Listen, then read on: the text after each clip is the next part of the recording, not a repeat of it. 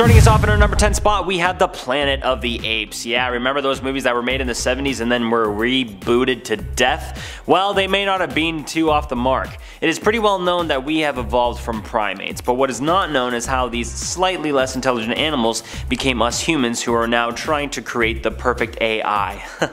Oh man, stop doing that by the way, we are already at war with ourselves. Let's not add freaking robots to the mix, please. Thank you. According to the anthropologist Raymond Dart, we evolved not just from our ape ancestors, but mainly from our ape-killing ancestors. That was how our ape ancestors established dominance and slowly became intelligent beings. Gray matter, like our brains, also needs 20 times more energy than what muscle does, and it is believed that the meats that are high in protein and fat are what helped develop our brains. Once we started cooking, we used less energy to eat the tough food, and we used the extra energy and nutrients into our brains. So we quite literally may have just come out on top from eating meat and cooking stuff. Coming into number 9, we have mermaid syndrome. Mermaid syndrome, as it is colloquially known, is something called areonomelia. It's a rare deformity that sees a person's legs fused together like a mermaid tail. The condition is extremely rare and usually goes hand in hand with kidney and bladder issues. Many babies are still born with the syndrome, and the oldest known sufferer, Tiffany Yorks, died aged 27. In 2009, a 10-year-old girl, Shyla Pepin, died from the genetic mutation too. Coming into number 8, we have tree syndrome. Tree syndrome, as it has been called, is a rare genetic condition caused by an inactivating pH mutation in either the EVER1 or EVER2 genes. The condition means that a person grows scaly macules and papules which look like tree roots. The most famous sufferer is Didi Koswara, who died aged 42 in 2016. Coming into number 7, we have cyclopia. Cyclopia is the name given to the congenital disorder that creates cyclopses. No, they aren't stuff of Greek legends. Some cyclopses have existed in real life. There haven't been many living cyclopses, as usually cyclopia in babies results in miscarriages or stillbirths. As I said though, most human cyclopses do die within a few days. However, one cyclops goat in India is still living. Studying this goat may help humans with the genetic mutation survive in the future. Coming into number 6, we have elephant syndrome. Most people have heard of the Elephant Man, but what people in the 1800s didn't know about Joseph Merrick was that he was actually suffering from Proteus syndrome. This is a genetic disorder and a gene mutation. The mutant gene causes horrifying disfigurations, leading body parts to grow rapidly and asymmetrically. Not all mutations cause visible disability. Some, like fish odor syndrome at number 5, generate unusual smells. Fish odor syndrome is officially known as trimethylaminuria. This is a genetic disorder where the body cannot break down trimethylamine and comes from a mutated FMO3 gene. Unfortunately, this means that the sufferer smells. One sufferer, 36-year-old Kelly Fadoe White from the UK, talked to the Daily Mail about her struggle, saying that her scent is fishy and oniony. She said that she has to work nights because her work colleagues complain of her smell. Coming in at number 4, we have harlequin ichthyosis.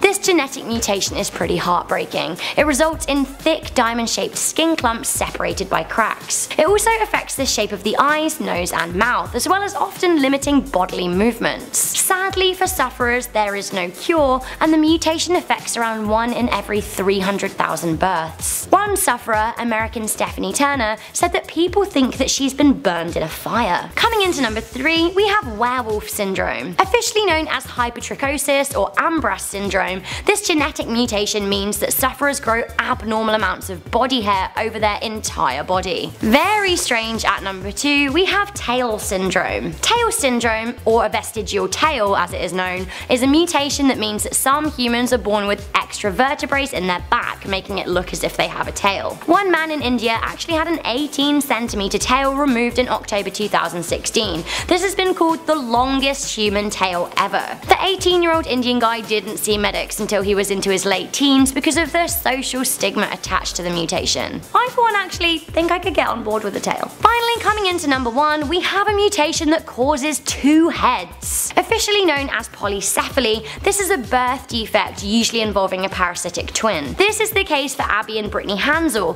famous 27-year-old twins from Minnesota in America. The pair share one body but have separate hearts, stomachs, spines and lungs, and, you know, 2 heads. Interestingly, they have one set of reproductive organs, so if they fell pregnant, they would both be the mother. In our number 10 spot today, we have the Masters of Fire. For a long time, it was believed that our prehistoric human ancestors were the ones who discovered fire, but as it turns out, that just isn't true. The evidence now suggests that Homo erectus, which were the first of our ancestors to walk upright and use tools, are actually the ones who can claim the title of Master of Fire. These guys were the first to learn how to produce a controlled flame and really paved the way for us to harness the power that fire can bring. Researchers have found fire pits in Africa that they have been able to date back 2 million years, which is absolutely wild. We certainly owe a lot to our evolutionary ancestors and all their discoveries, as well as to researchers who help us get a glimpse into what life was like all the way back then. Coming in at number 9, we have the Planet of the Kind apes. Yeah, so maybe that last theory about our ancient ape friends isn't as true as we thought it might be, at least maybe.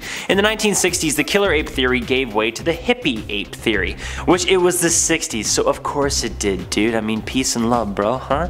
But hey, I don't mind it. Anthropologist Glenn Isaac dug up evidence of animal carcasses that she believed was proof of these foods being relocated to areas where they could be shared with the rest of the commune. As Isaac saw it as well, the sharing of food led to the sharing of information of where other food could be found and skills as well, which then led us to evolve to the extremely kind human beings we are today. Remember that old saying that sharing is caring? Well, it looks like in this theory it holds lots of merit, and maybe we should remind ourselves about this every now and then.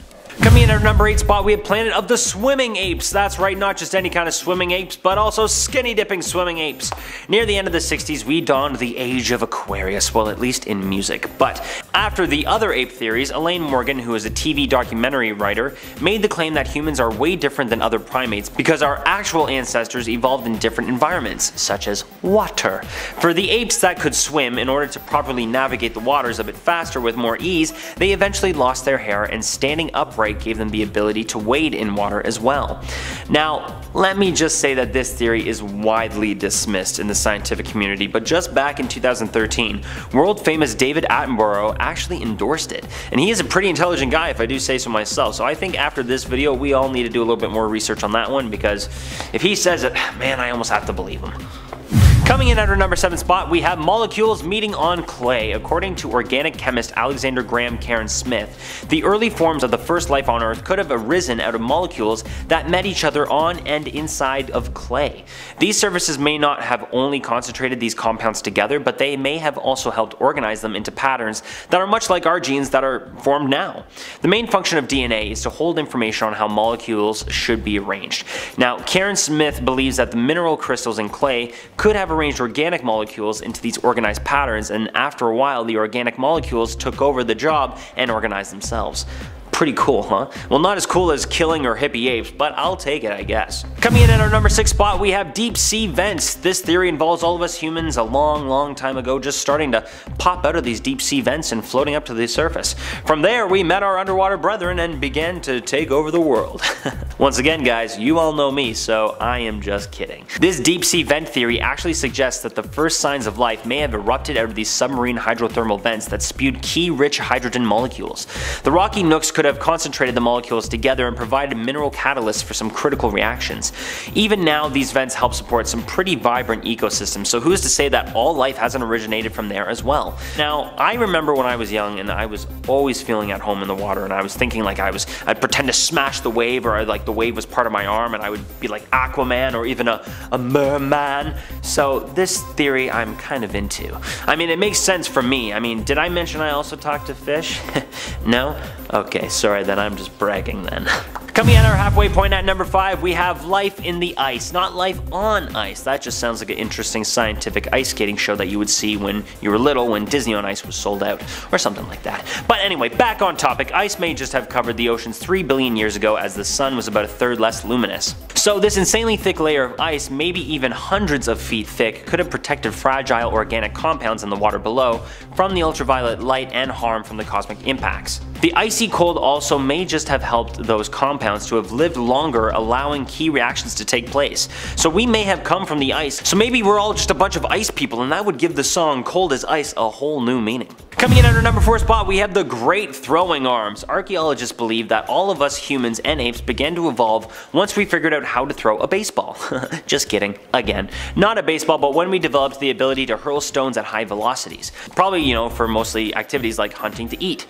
Fehring found some evidence at Dmanisi in a 1.8 million year old hominin site that Homo erectus came up with the incredible idea for public stonings to fend off predators and scare them away from their own kills. Now these people were small, says Fehring. This place was filled with big cats, so how did hominins survive? How did they make it all the way from Africa?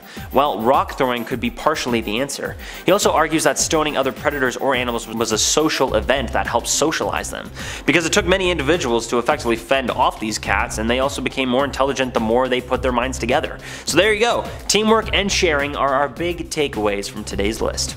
Starting us off in our top 3, at number 3 we have lightning strikes. Man, imagine how cool it would be if a bolt of lightning just struck the ground and BAM! There was a human being. Kinda like Thor. Yeah, that would be pretty sick, but obviously it's not the case for us, not really. Electric sparks can generate amino acids and sugars from an atmosphere loaded with water, methane, ammonia, and hydrogen. At least that's what was shown in the Miller-Urey experiment that was reported back in 1953.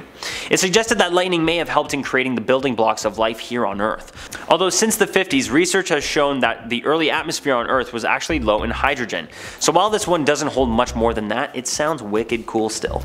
Coming in at our number 2 spot, we have the environmental battle of the fittest. Richard Potts, director of the Smithsonian's Humans Origins program, believes that humans evolved from our ape-like ancestors because of the change in our environments. Every time there was a change, we would then adapt to it and then continue on the path of evolution.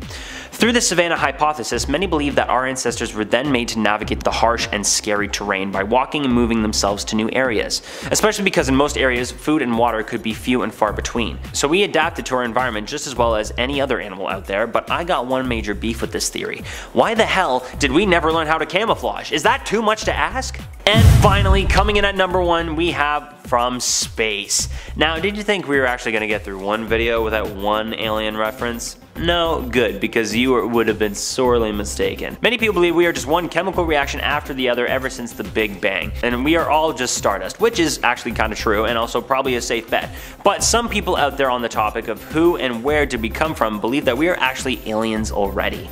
Maybe we were created in a whole nother galaxy or star system far, far away, and our mothership just dropped us off here millions of years ago.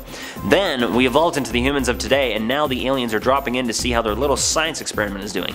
Ever think of that?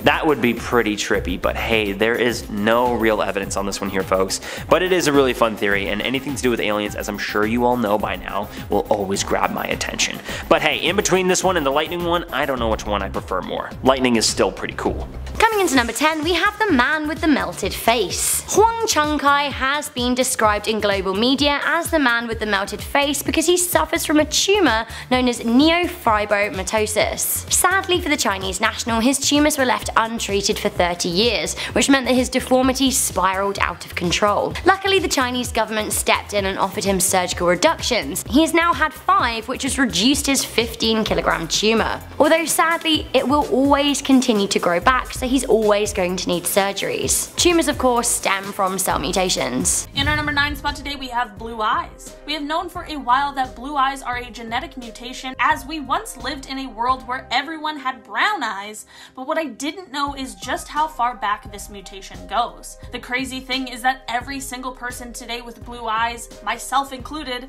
can be traced back to one single common ancestor from thousands and thousands of years ago. That is pretty wild when you really think about it. While blue eyes are more rare than we think, it is thought that this trait only survived because of the fact that these blue eyes were seen as highly attractive, which ensured that those with the blue eyes had no trouble finding a partner to procreate with. I'm extremely grateful that things didn't go the opposite way and it wasn't considered a horrendous mutation, or that there wasn't some scary belief that those with blue eyes were cursed, because if that was the case, our world would have been a lot different. I mean, at least in terms of eye color. In our number 8 spot today, we have relationship transformation. Our early human ancestors lived mostly nomadic lives, but at some point there began to be a transition into a more settled life. With this settlement came agriculture and property, which also means inheritance. This completely changed the way we looked at relationships and procreation. In the more nomadic times, monogamy wasn't really a thing because why?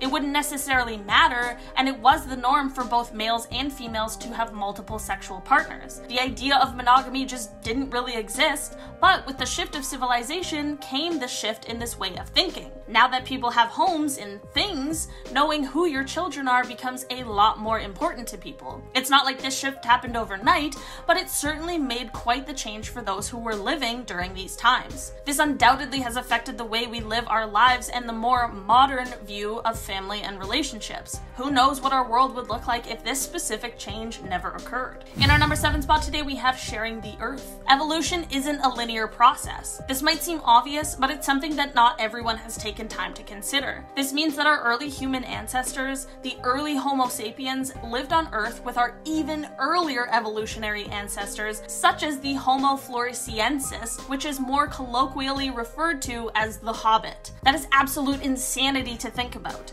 We mostly know about Neanderthals. Thinking about these other hominins existing at the same time is very interesting. It is thought that we continued to live among them as recently as 15,000 years ago. In our number 6 spot today, we have man's best friend. We all know dogs are man's best friend, but just how far back does this bond go? Well, as it turns out, way farther than you may have thought. Evidence shows that around 15,000 years ago, humans began domesticating wolves, which would eventually lead us to dogs. It is thought that the Eurasian gray wolf was the first of all the wolves to be domesticated, although little is known about why this practice originated. There is speculation that it may have happened unintentionally, as the early humans may have shared excess meat with the wolves, which then led to a mutually beneficial relationship or a companionship. Others thought that they were simply domesticated in order to help the early humans hunt. At the end of the day, we may never know for sure, but we do know that the earliest known dog burial dates back to 14,200 years ago. So by that time, dogs were certainly well loved by humans. In our number 5 spot today, we have travel. Thousands and thousands of years ago, the early humans set out to explore areas of the world that they had not been yet, but this was an extreme challenge for them as it involved crossing the sea. The settlement of Australia is the earliest evidence we have of major sea crossing,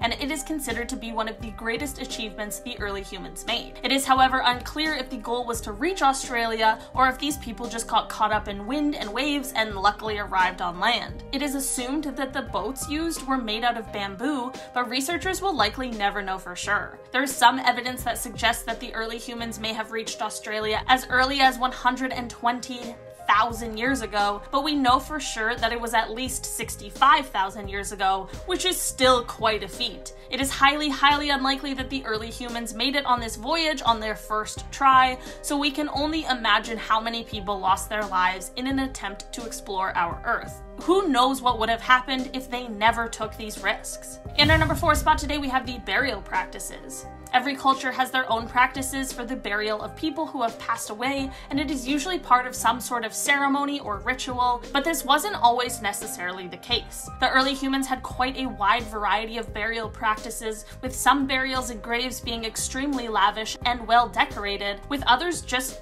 being plain. Researchers have found that men were buried more often than women, and infants were only buried very sporadically and sometimes not even at all. Sometimes bodies would be buried with household items or ornaments that they would have worn while still alive, but researchers just can't seem to figure out exactly why there is such a variety in burials. They have said that there seems to be very little rhyme or reason to it, so it may possibly just be one of those things that is destined to be a mystery to us modern humans. In our number 3 spot today, we have the Neanderthals. For a long time, it was believed that our early human ancestors killed off Neanderthals, which is what led to Homo sapiens taking over, but that is most likely not true at all. Instead, we did interbreed with them, which may have swamped their genetics, but there are some other evolutionary things that may have naturally contributed to the disappearance of Neanderthals. Scientists have been able to come up with a 3D model for what the brain of a Neanderthal would have looked like, and have been able to compare that to the brain of an early human. While Neanderthals had bigger skulls, which meant bigger brains, humans have a much larger cerebellum. This is important since the cerebellum is responsible for so much, including movement and balance, to vision and learning, to language, and even mood. This means that we basically just may have had more flexible minds than Neanderthals, which allowed us to progress more quickly. We may have developed better hunting and foraging tactics quicker, as well as being able to develop technology at a higher rate. While we may never know for sure what caused the disappearance descendants of Neanderthals, it is still a question that is highly researched and looked into, so there is a possibility that one day we'll know for sure. In our number 2 spot today, we have tuberculosis. Tuberculosis has been around for years and has wreaked quite a havoc on our world, but its history goes back farther than we may have thought. The disease was well documented in ancient Egypt, as mummies have been found with signs of the bacteria dating back 6,000 years, but scientists have begun being able to trace it back even farther than that to the Neolithic transition. This is the time when humans began taking part in agriculture and began domesticating more animals, and for a while it was believed that tuberculosis may have originated in these animals and then it was passed on to humans. Well, as it turns out, this may not even be the beginning of the disease, as it is now believed that it emerged in humans 70,000 years ago. It is quite a mystery how it has managed to survive this long, as it needs a human host, but it also usually kills the human who is infected with it. But researchers believe that around 20,000 to 30,000 years ago, the bacteria evolved to be able to go dormant in the human host, only to re-emerge decades later. This information is not only crazy, but it may help researchers with the fight against the bacteria in our modern society. In our number 1 spot today, we have the fight for food. In the other parts of these videos, we have talked a lot about the hunting patterns of the early humans, as they obviously did things very differently than we do today, but after scientists were able to piece together what a habitat would have looked like for a human 1.8 million years ago, they have been able to really show what life was like back then. One thing we don't often think about is how much competition there would have been for the early humans to get their food. Without high-powered machinery, humans are certainly knocked down a few pegs in terms of their ability to hunt, and there are other animals on this planet that are much better and naturally equipped. This is what led to there being multiple ways of hunting, because it was a highly stressful activity for them. Sometimes it was better to just scavenge what was left over from a large carnivorous predator, as it could be a huge risk going out and hunting your own meat in fear of becoming the meal. The recreation of the habitat also led researchers to learn more about the lives of the earliest humans and how they ate and drank. It is also believed that when they did go out to hunt their own meat, they most likely brought it back to safer places in order to feast on their kill.